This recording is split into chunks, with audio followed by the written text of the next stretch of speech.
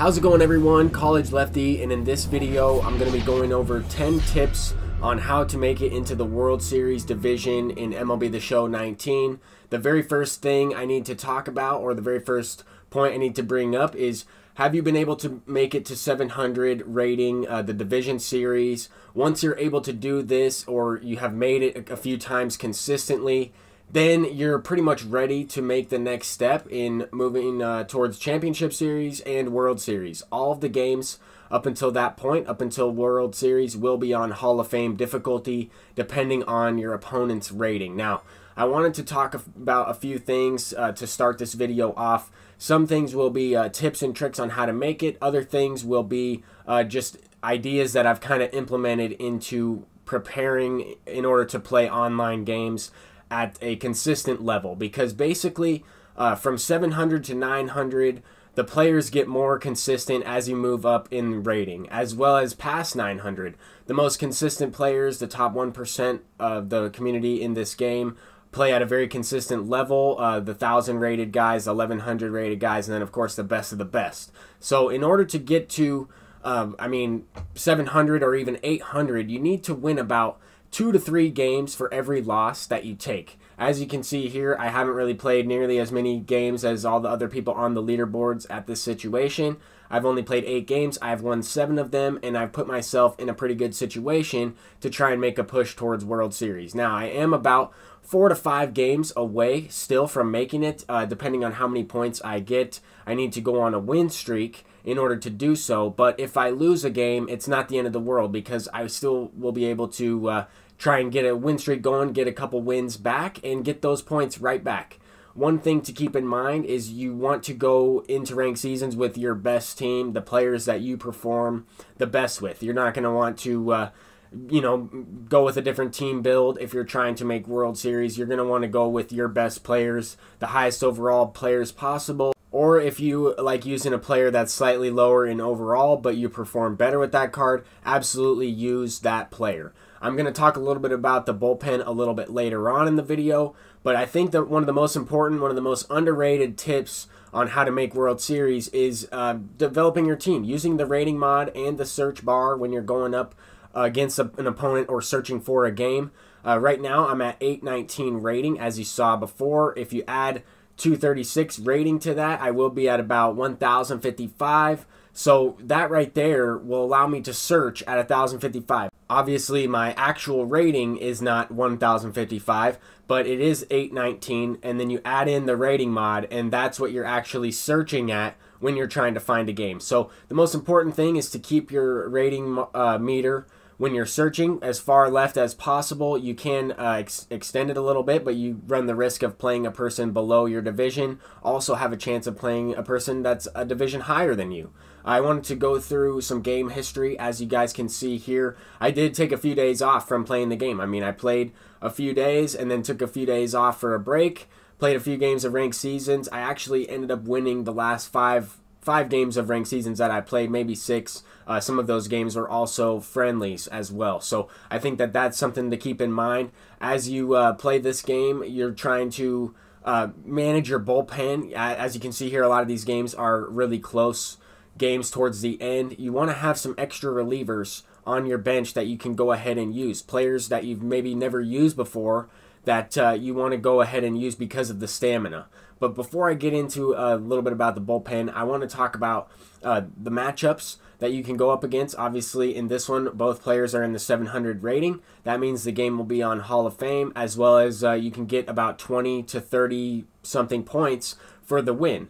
In that situation, I ended up getting 30 exactly. One of us was going to drop down into the previous division, and that's what's going to happen sometimes. You're going to match up against somebody who is right around the same rating as you, or you could match up against someone who's lower or higher. I think it's important to search their username on the Show Nation. I will include an example of that.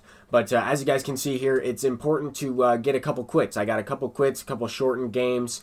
Here I played full 9-inning game, and I was actually a higher rating than the opponent. He lost the same amount of points as I did.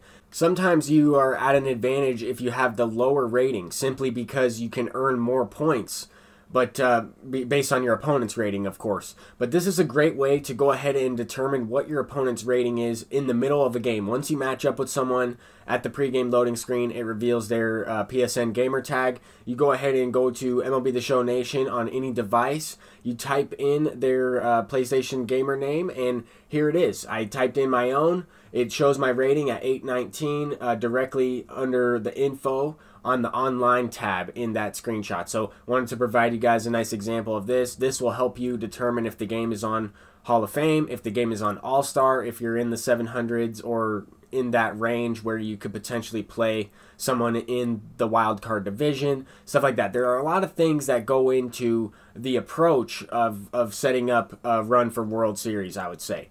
Honestly, there is not that much of a difference between a player who consistently can make, DS or CS division between a player that can consistently make World Series. The main difference is consistency in the actual gameplay. I mean, if you're able to track pitches, if you're able to hit the ball consistently, square it up, consistently swing at good pitches, have good at-bats, swing at quality strikes that you can hit in and do damage with and putting into play.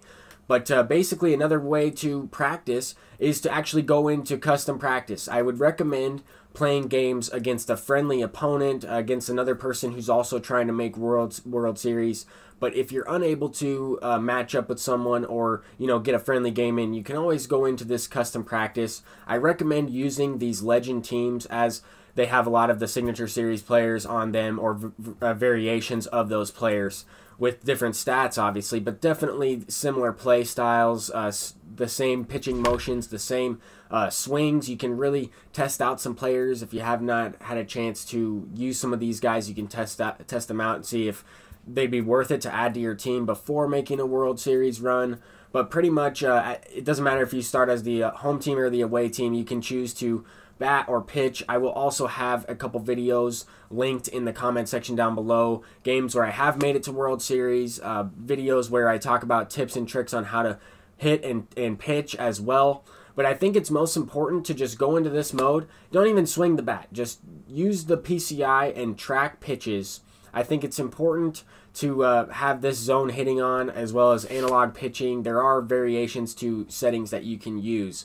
But I think the general consensus is to have as much control over the outcome of the pitch and and where your batter is swinging the bat. So that's kind of the settings that I'm using. It doesn't really matter as much this year as it did in years past.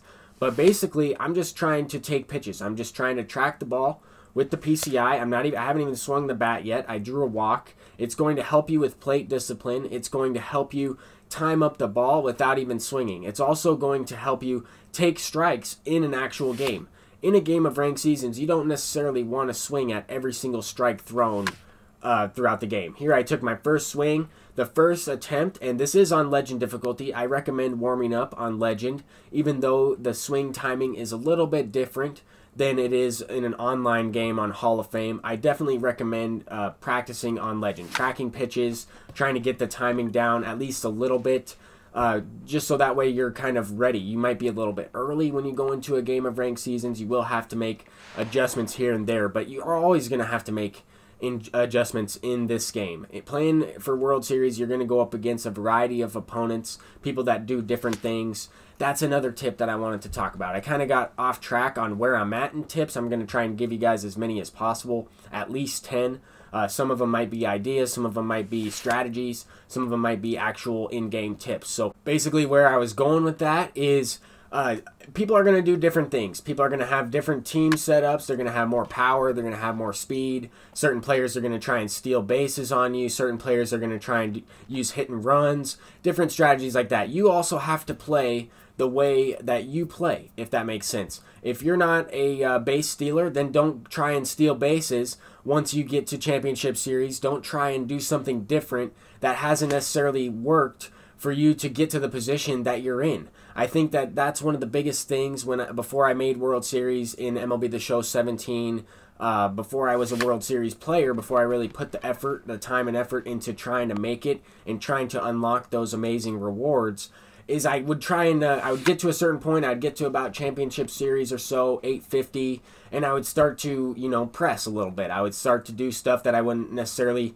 normally do, or I wouldn't do things that got me to where I'm at, necessarily swinging at, every strike, or just getting out of my comfort zone, taking pitches that I would try and swing at first pitch, or trying to steal second base with a guy that has questionable speed, or trying to do something, trying to do too much in that situation. That's something that's going to hurt you more than help you make World Series, in my opinion.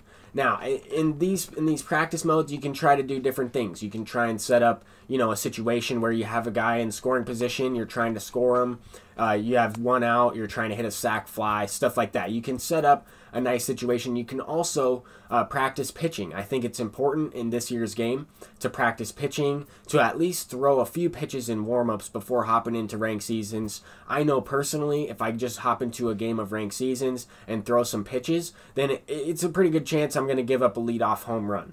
But also, you can kind of face knuckleball pitchers if you want to try and practice using a knuckleball pitcher. You can. The only reason I'm using one instead of facing one in this situation is because I chose the team that has Phil Niekro.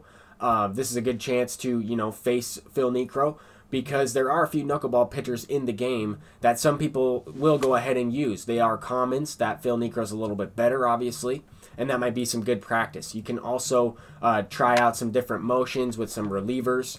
The CPU can really hit on Legends, so you can practice your defense as well.